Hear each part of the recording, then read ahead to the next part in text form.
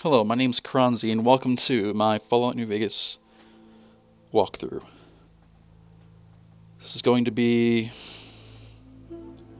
probably shortish, and I may not be able to make episodes very frequently just because Fallout 4 is coming out in 3 days. So I'll probably be engrossed in that for a bit, but hopefully I'll be able to continue this to the end. I mean, I'm probably not going to be doing the entire game because it's a bit large to do for a video series, but I'll do my best to cover as much as I can, or at least the most interesting bits for your sake. So you're seeing here my character creation. I think I tend to spend a bit of time working on this because I enjoy getting a little bit immersed and making the faces look a bit nicer is kind of enjoyable to me. The type of character this is going to be will be mostly small guns and sneak, just because I like that sort of sniping play style. I like to have high speech, although I'm not going to be taking much charisma here. I like to run what you're seeing here, which is pretty much no charisma, but high intelligence, because it allows you to have good skills, or useful skills, I think.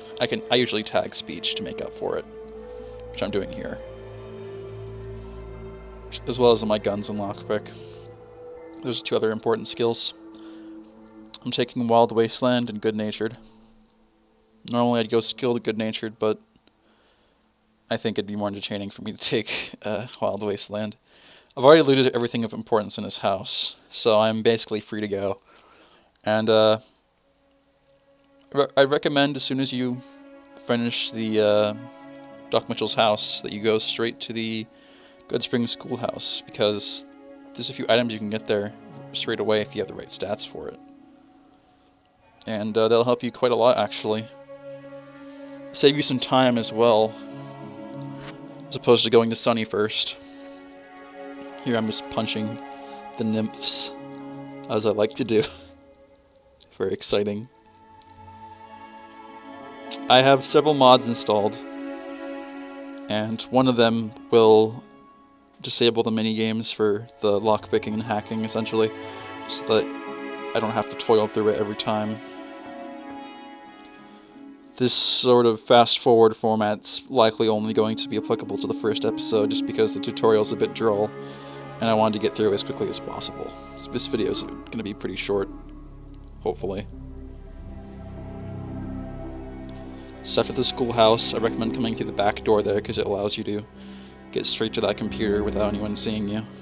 I'm being detected right now, but it's from Cheyenne the dog, and I guess we're on good terms or something, because it's not alerting its master about me. Para magazine there, very helpful. So if you choose to do a tutorial with Sunny, at the very least you have to do this, but then you can just skip out if you want. But I'm going to do the rest of it because she gives you a lot of ammo, which is nice. So you may be noticing I'm moving significantly faster than her. That's because I have my weapon holstered, and she has hers drawn, which means she's moving a lot slower. Like, it's really, if you're, in general, unless you have a pistol or other one-handed weapons, you want to put your weapon away while you're trying to move, because you'll move a lot faster. Making a quick save here to make sure I don't die. Geckos can be a bit finicky. The tint you're seeing on the screen is a result of bullet time, which is part of the Project Nevada mod. I like to use it.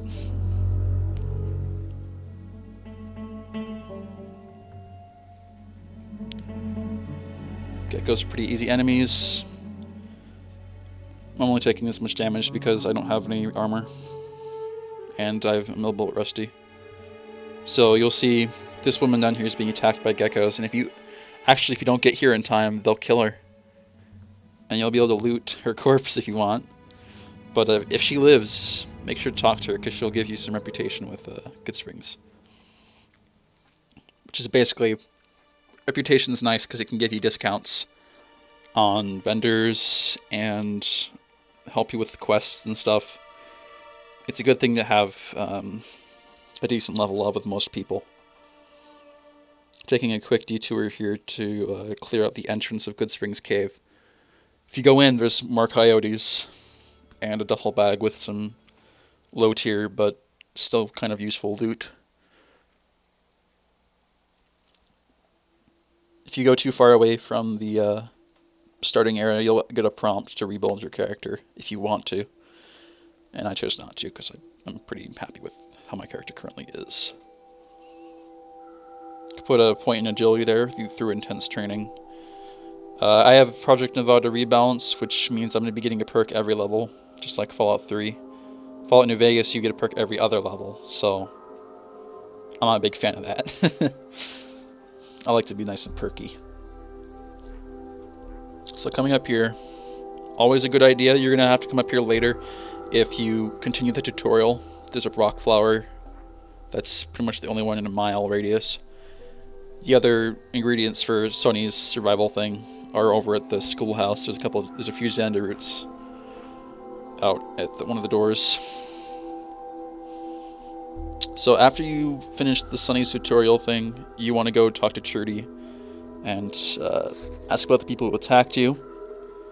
And for a little bit of bonus, you can mention the radio after she mentions it. Say you can fix it for her, and you'll get some experience and some caps. Potentially, I think 20 if you pass a barter check. Anyway, she'll tell you to go see. You oversaw her conversation there with Joe Cub, and Joe Cub is basically threatening the whole town if they don't give up Ringo.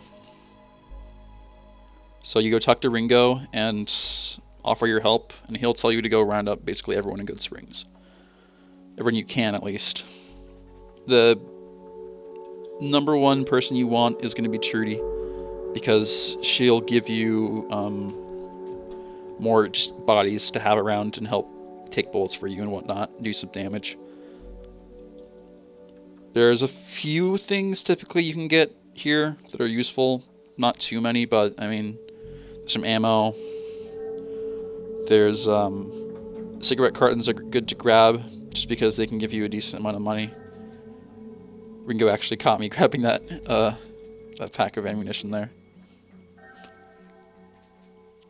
So after you talk to him, you want to head back to the saloon and talk to Sonny. And pretty much whatever you say, she'll go with you. She's pretty nice about that. So again, you want to get Trudy, at least. And she actually has 2 checks you can pass, which is a speech and a sneak. Both 25. All the speech checks here are, I think, 25. You can pass a barter check with Chet here to get some leather armor. And Easy Pete will give you some dynamite. Doc Mitchell gives you doctor bags and stim packs. And I think that's all you can get. The enemies you're going to be fighting aren't that tough, so you don't have to worry too much about it, especially if you're on lower difficulty. Varmint rifle's enough to take all of them down, usually. So you mentioned that Sonny's with us. That's all the confidence he needs, and he can go fight the powder gangers. So if you actually play your cards right, you can come out of this quest with a high enough reputation with the powder gangers that they won't attack you on sight, which is nice. See, I haven't actually gone to danger yet. I'm only on caution because I'm just picking them off at a large distance. Now I'm in danger, and I don't think I actually kill any of them while I'm detected, so... Or fully detected, at least. I'm gonna let the townspeople do that while I do some damage. Yeah, I'm in some brief frame rate loss there. My computer's not that great. But pretty easy fight. If you really need to, you can use some sarsaparilla or Stimpaks to heal up. And that pretty much concludes this episode. I'll see you guys in the next one. We'll be leaving this place and getting some areas around Goodsprings. Thanks for watching.